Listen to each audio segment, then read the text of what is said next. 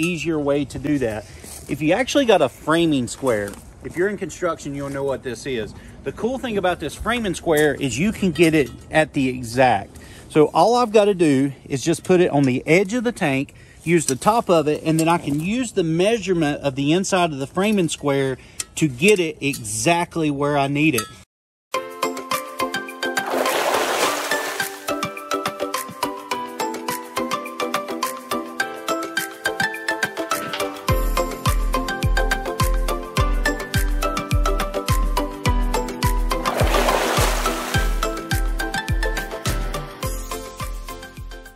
What's up, guys? It's Brian again from LakeHickoryScuba and Marina. If you are new to our channel, do me a huge favor. Click this little subscribe button right here and ding that little bell as well. That way you guys are going to be notified every time we upload new content. And we're back here at the beautiful gray quarry to do some diving. I actually got my daughter behind camera, and I got a good friend of mine from out of town coming in diving with us. But I want to make a quick video real quick and show you a neat little side mount trick. Now, if you're a side mount diver, depending on how you rig your system, you know that you've got to have your bands a certain width on your tank.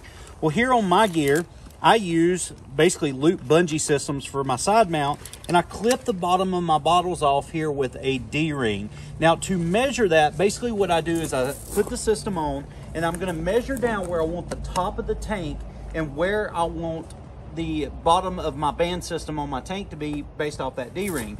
Well, if we look at a tank real quick, it tends to be a little difficult to do that. So a lot of divers, what they'll do, they'll take a tape measure and they'll try to hold it at the right height and measure down to get their bolt snap in the right place. Well, I'm going to show you a much easier way to do that. If you actually got a framing square, if you're in construction, you'll know what this is. The cool thing about this framing square is you can get it at the exact.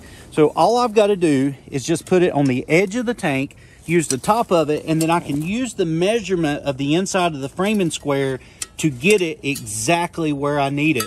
And this has actually helped me out in the past because of the systems we use. It's very quick. I can just stick it up there. I don't have to sit here and hold tape and get another diver to help me. I can literally just square up the square just like so, top of the valve, flush with the tank, and then I can slide my strap up and down to get it exactly where I need it for adjustment. So that's our neat little side mount tip for you today. If you're having difficulty getting it just right, it's where you don't have to do trial and error, go get you a framing square or get you just a right angle piece of wood, if you will, and you can do the same thing and measure down and mark it. Then you can use a tape measure. But the framing squares work for me. I think it'll work for you as well. But if you like this quick tip, give me a big thumbs up. Definitely share it as well. If you got any questions on, say, side mount diving, drop it down, a question down in the comment section below, and I'll do my best to answer it quickly and as best as I can as well. You guys, as always, make sure you follow us on Instagram and Twitter, like us on Facebook, pin us on Pinterest, subscribe to us here on YouTube, and as always, guys, we appreciate your business.